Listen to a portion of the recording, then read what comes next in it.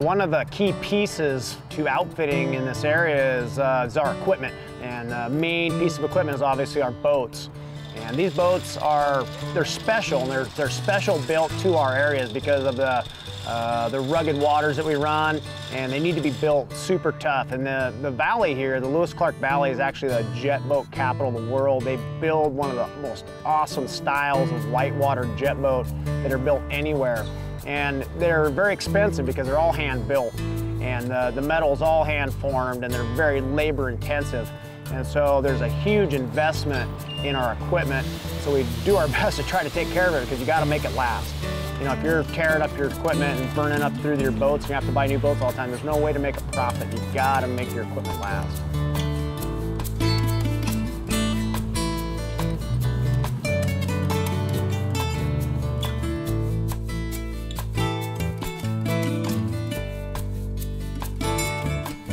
The hull design of these boats is built in such a way that we can run in shallow water, but the nose of the boat is designed for lift, and so it keeps you up. Once you get in that big whitewater type waves, it lifts the bow, and they're so maneuverable. These jets, the modern jets that we have available to us today that they put in these boats, they turn on a dime, they transfer the power from the engine to the water just incredibly well.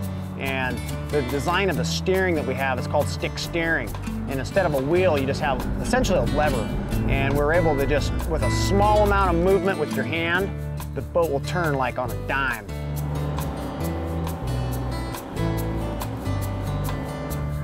And we can dodge in and out of rocks, swoop through waves.